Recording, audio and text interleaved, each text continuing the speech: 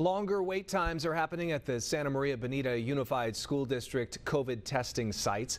News Channel reporter Karen Cruz Orduña has details on what the district is doing to make sure students and staff are tested as quickly as possible.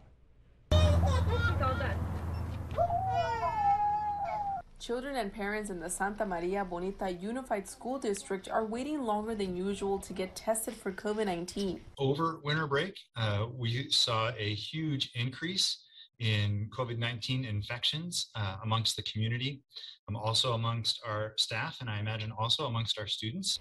Nurses say depending on the time of the day, it goes as far as the end of the block.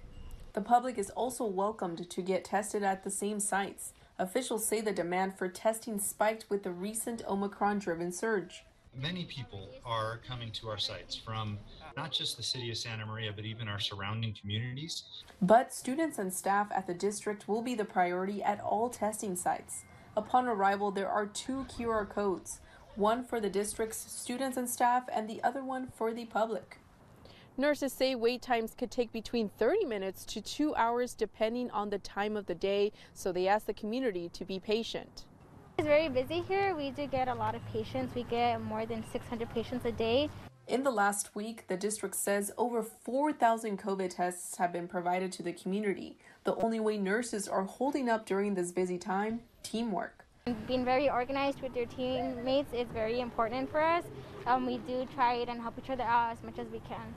The district has a total of 4 testing sites. The locations are on our mobile app and website. In Santa Maria, I'm News Channel reporter Karen Cruz Orduña.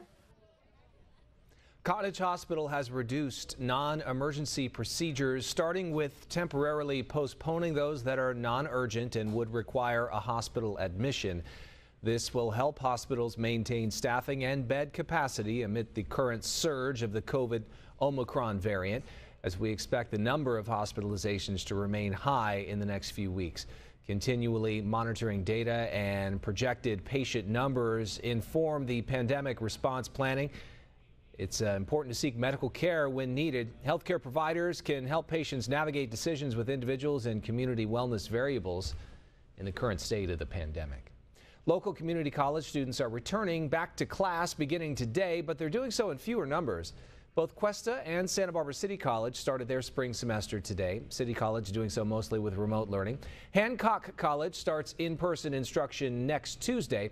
As the new semester begins, enrollment continues to lag behind pre-pandemic numbers. Compared to this time 2 years ago, right before COVID-19 hit, Cuesta is down 13%. City College dropped 17%.